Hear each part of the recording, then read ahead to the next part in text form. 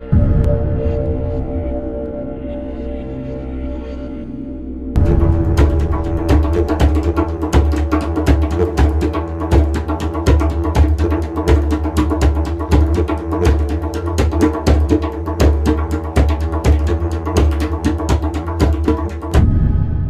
was about taking control.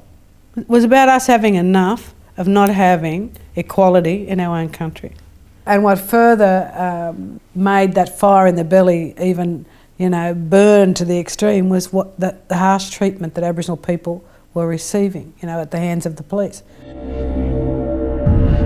You had stories of the notorious 21 Division, long since gone, but a kind of a flying squad which would habitually take off their badges and engage in a wholesale assault on people in somewhere like the Empress Hotel in Regent Street, Redfern.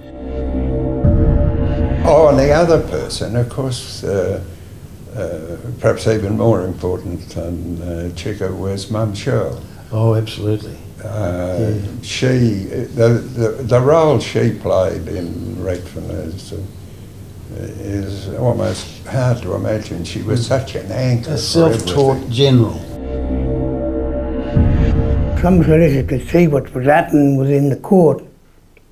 And, people were getting just sent down for nothing.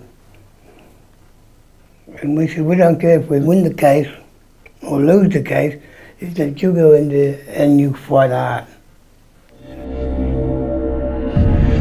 I was always taught from growing up. You get in, you do your work. Do what you have to do to keep the service going, because the service is not for us, it's for the people out there, for our people. And we want to give them the best we can.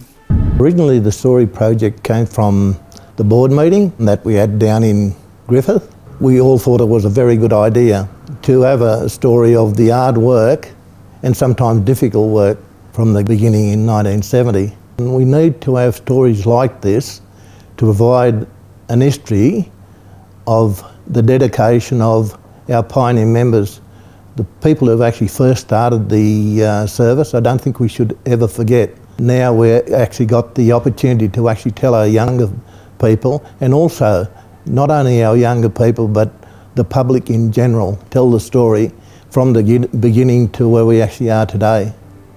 My hope for the story project is that it will tell of people's experiences and their journeys with the legal service. It will provide information to students. It will also tell an important part of a journey of justice for Aboriginal people.